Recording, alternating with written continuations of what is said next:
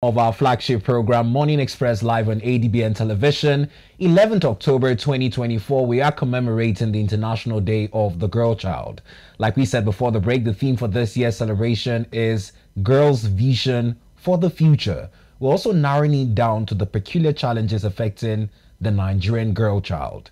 Well, in our studios this morning, we're also joined by our guest, who is the president of EmpoweHer Choices, Nikurai Maton, and she's not alone in the studio. She also has a girl child in the studio, Rauta Benedict. Welcome to the program. Thank you. Well, you're both welcome. Let me start off with Rauta. It's your day, the International Day for the Girl Child. How do you feel about this commemoration of a very special event? I feel it's a very good one. Looking at my training at Belham by EmpoweHer Choices Pregnant Prevention Initiative, it has been really a roller coaster because I've really learned a lot from my coach about grooming horses, taking care of them, and it has killed elderliness from, like, how do I put it now? You're no longer idle. You keep busy. I keep busy. Yeah, I have something to keep me up as a girl child. Yes. No, there are a lot of girl child that are very idle. People don't have. Men think they are useless in the world, in Nigeria specifically. Yeah. Okay. Well. Let me come to you, Nikurai. Yeah. She has quite beautifully put the works that you do, or some of the advocacy works that you do for the girl child, in a very perfect way. Now, let me just hear it from the horse's mouth. Now, what exactly do you do under your foundation for the girl child? Okay, so EmpoweHer Choices is an underage pregnancy prevention initiative targeted towards adolescent and teen girls, as it says, against underage pregnancy. So we try to engage and empower them through our sports programs, our skill acquisition programs, and our computer literacy programs. We also have a mentorship program which is under the Padded Girl program, which we go talk about sex education, hygiene, and just mentorship. You know, some days some people just want to vent. You just want to be around another girl, another woman, so that you can just express yourself. So it's something like that. So under the sports program currently, which we launched, we are doing a stable hand training, which is the first of its kind in Nigeria, where women are engaging in equestrian sports. Currently, there aren't more than a dozen female, especially in the polo aspect of the equestrian sport, which is the most recognized one in Nigeria. So we're trying to include more career opportunities inside there, because, like, look at the Paris Olympics. There were so many equestrian sports, from dressage, vaulting, jumping, and the rest of them, and stable hands, who are literally like the engine room of the equestrian sports. So without stable hands, you wouldn't even have a proper running stable or ranch. So now bringing women, which is, there isn't any female stable hand in the country. So now bringing that into the sphere, it has really ignited a lot of equestrian interest, not just in stable hand, but polo, dressage. We have so many women right now, close to like 15, that we have trained and are going to be graduating. So yes, that's pretty much it. Engaging them to remove that idleness that people, like she said, think you are just jobless or useless in the society. That's why you're here. But how is that coming along? And are you getting the much needed support from stakeholders, especially the parents and guardians of these children or girls that you sort of train under your initiative? Yes, there is a lot of support. There is a lot of pushback as well. But I think the support should be recognized much more, because sensitization is like a step at a time. People need to open their minds around it. I started basketball when I was in JS2. That was a long time ago. And even then, it was a problem for me outside of my school setting. Like, he knows, he was my classmate back in Gindri, Gosa. So he knows, like, it was outside of the school setting is a challenge, because they tend to tag females in sports generally as promiscuous women. Unfortunately, that's where most men are. But why would you keep driving and shaming that sport and saying it's promiscuous women or girls that go there? People that have interest, support them and don't talk down on that sport, or on that space.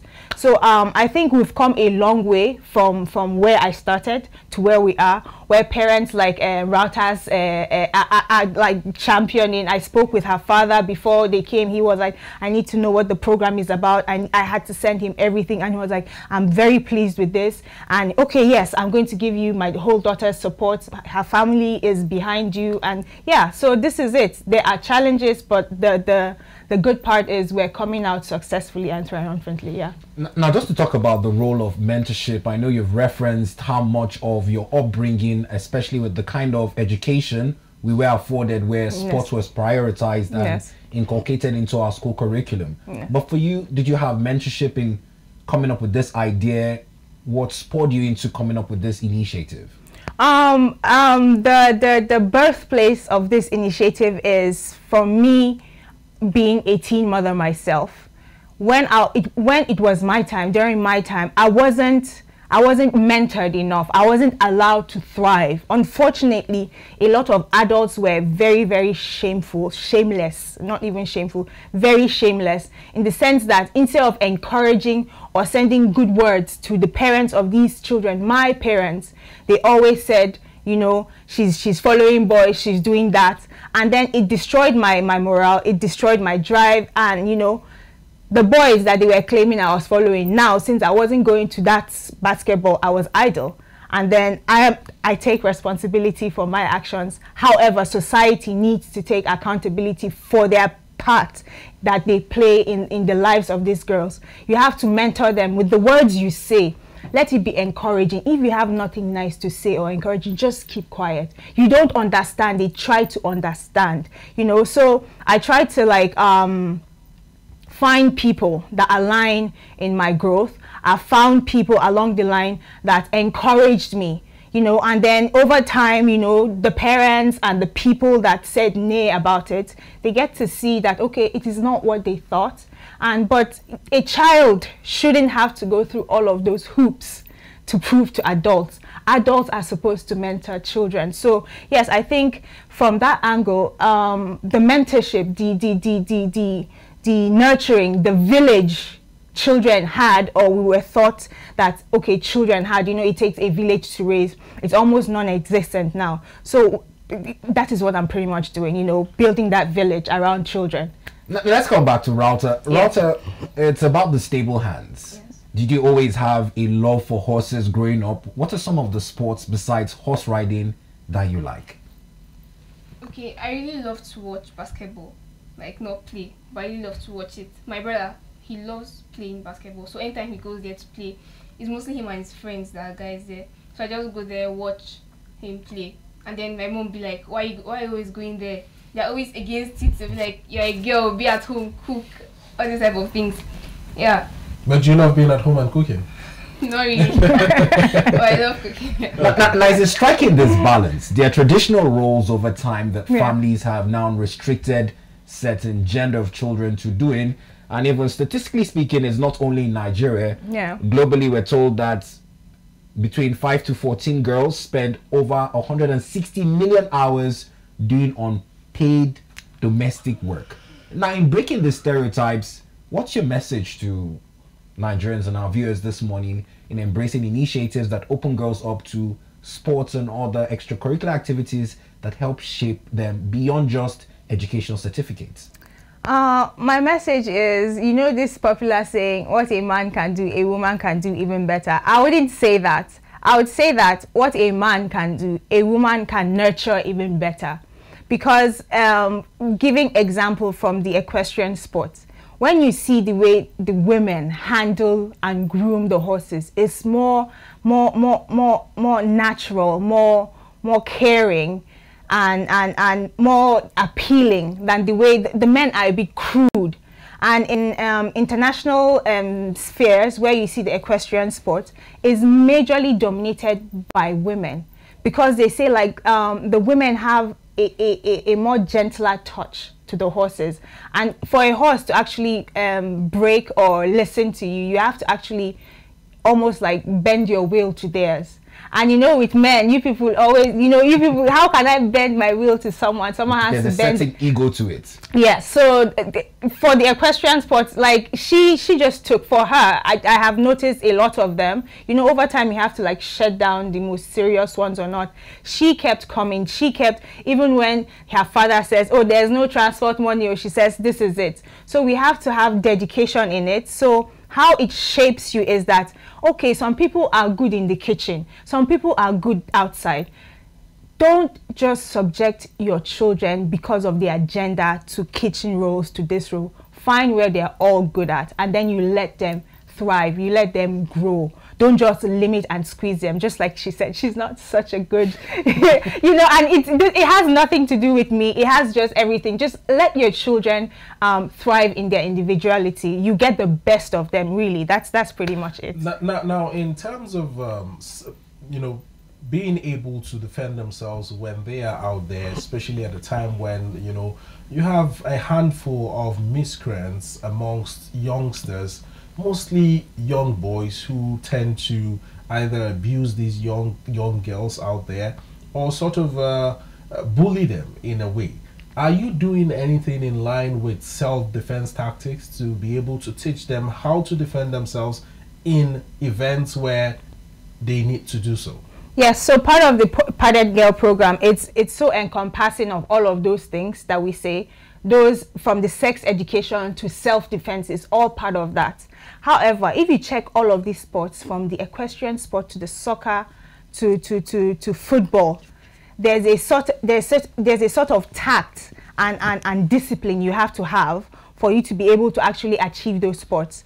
So for you to even be able to tame a horse, it takes a lot of strength on tact for you to tame a horse. So yes, while you're doing all of that, while we're doing all of the other talking, in each training, it actually not just teaches you about the horse or about the career, but it also builds you as a person. For you to be able to tame a horse, it takes a lot of, you know, strength of the mind and physically for you to tame a horse. So yes, and it's a statement to how much power the girl child has. Exactly. Because I'm imagining at her age taming a horse and whatnot. But on the place of co-education and using an experience both of us shared and experience, it was a day dedicated in a week. Yes. Where both young teenage girls, be them girls and boys, were given a space to interact with supervision.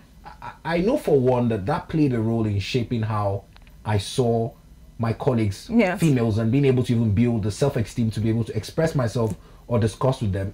It's a subject I don't feel has really received much of the advocacy on how important it is in society. Do you think it plays a role in disabusing the minds of young boys against abusing girls? Yes. Like I said, desensitization. Over time, gender roles have been ingrained from a very young age. That even from our primary school, you see the textbooks, they will say boys are playing football outside while girls are washing plates or sweeping.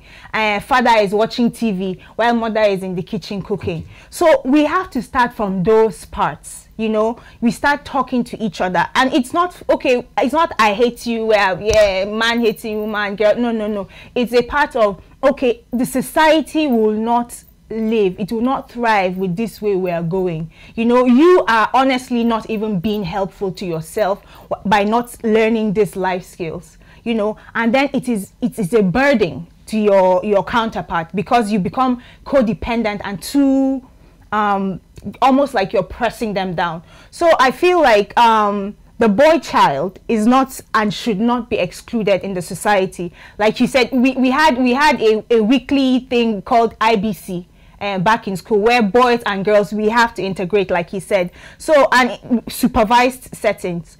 We have to actually clear our minds of all of this over-sexualization as adults that we're projecting on children by not having them interact in that level. We as adults have over-sexualized the society so much so that we think children are doing these things. We need to start from ourselves, looking at ourselves and being examples of purity that we want to see in the society, of hard work and dedication and equality that we want to see in the society. You know, scold a boy child if he is actually talking down on a girl child like that. Currently, we have a partner called Mr. Kabiri Dauda. He runs Let's Grow Together initiative. It's a boy child initiative where they teach the boy child social skills. They're actually having an event today on the day of the girl child, you know, so that they can integrate better with the girl child. I think that is where we're having a disconnect from the grassroots. Let us go back to the grassroots and, you know, go back to that IBC setting, seeing that, okay, boys and girls can be equal in certain spaces. Yes, physically, we cannot doubt that physically there is a disparity, but mentally, that is where it is. Mentally, can this person do this thing? Okay, fine, give it to that person. Don't just say, oh, because she's a girl or she's a boy, he's a boy, they can't do this or they should do that. That's pretty much it. So I don't know if that has covered it, but that's pretty much how I feel it is. Well, let me come back to you now. In your stay or the period of time that you have been with, you know, your mentor here and her initiative, have you been able to figure out what exactly you want to be in the future when you probably graduate from the university and delve into the real world? I've really thought about it, yes. Okay. There's plenty of time. Okay, I've thought about it a lot. Ever since she introduced me to polo at the Belham Equestrian Center, yes, I'm actually currently waiting for admission into the university. Okay. Yes. And my brother told me that, yeah, school is not actually your limit. You can actually do a lot of things outside school. Certainly. So hopefully I would like to continue my polo, but I don't. It doesn't mean I'll stop with my school. Yes. I want to study nursing. Yes, in school. So if I finish, I can still be shuffling the polo, and because not every time I'll be at the table. So my free times, if I'm not at the table, I'll be at work.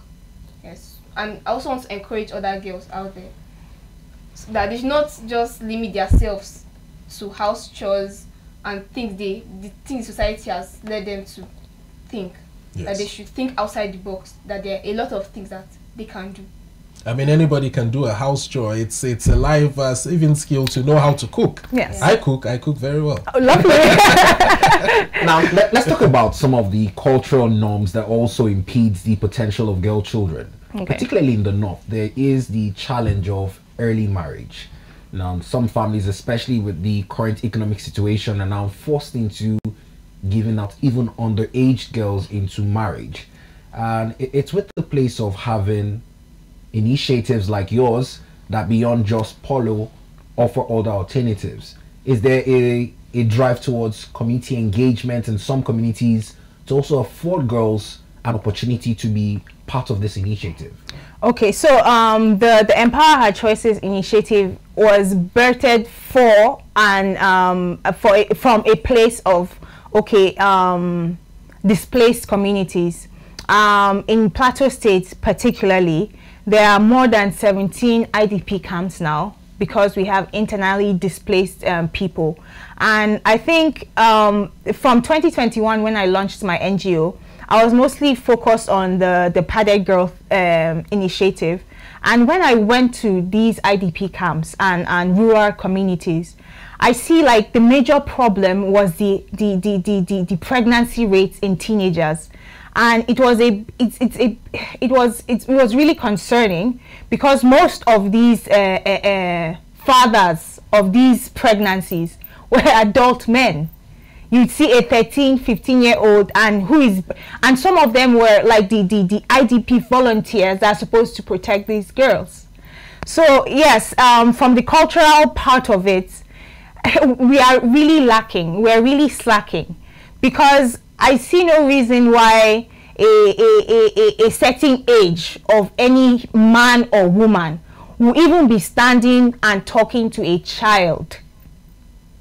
So they're seeking sexual favors. Before you even get that, you know, so how are we getting to that part that you're even in good conscience saying, oh, I want to marry this child because their parents are in a financial... That's literally rape to me, you know. Why are grown men? Because I have not seen, I'm not saying there aren't, but I have not seen a grown woman clamoring to marry a small child, a young boy. So it's usually men. So I don't know what the problem is. I think shame is lacking in our society, lack of integrity and dignity, because how are you aroused by a child? How are you thinking of laying with a child that you're supposed to protect? Let's start from there, because I don't even know how to even address it around why are you marrying a child? What all of you, as even the parents, you all gathered as adults and doing that. It's a complete degeneration of what even nature has can permit. You get my point. So I personally, it's a big fight, you know, and like I said, even to register the name of the NGO was a problem to me, because they are saying, oh, I'm like, it's literally saying it's against underage pregnancy. But it was almost like they are fighting you. And I'm like, why are you fighting to sleep with a child? Why are you clamoring? What is the rationale behind that?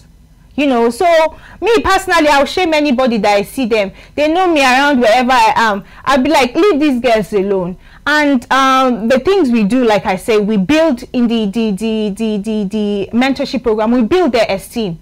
These men don't love you, because if they love you, they're trying to put you against. When I was younger, I thought I was the bomb to myself, you know, and I'll be like, this man is coming towards me, this my auntie, did not even see her, not knowing to me that this person is just a predator. He knows he cannot prey on this other woman. That's why he comes to the little girls who doesn't know anything. Who doesn't know. So I have stopped focusing on the men. Me now, I shame them. What I do now is I focus on the girl child, and I tell the girl child, you are enough. These people are way beneath you. A man that doesn't respect himself and is coming to, he doesn't have anything good to offer you. And this is not me being what am I jealous of you for? You see, they try to pit this women supporting women are the biggest, and it's a lie. They are projecting their own selves onto us. And I try to build this sisterhood and say, do you know what? Don't allow these men come and take advantage of you, because when they start doing that, you just know they're trying to remove you from a community that protects you. Yes. Don't allow it.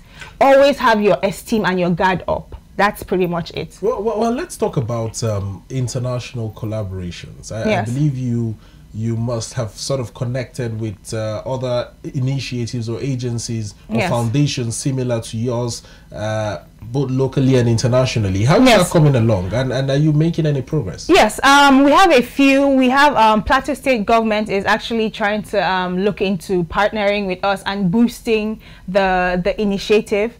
Internationally, we have Why Not Her. It's in Ireland. It's an Ireland-based NGO who focuses on the girl child and the woman in general, her progress and her empowerment in the society. It's coming along very well. We get to share ideas. They get to send work materials and resources, from like sanitary towels, funding towards small running arounds that we've been doing in the project. We also have private organizations out there like Mountain Meadows. It's in North Carolina. It's like a ranch lodge. Yes. That's partnered with Tryon International Equestrian Center there in the United States. Yes. So they have helped in the building of the project, the stable hand training.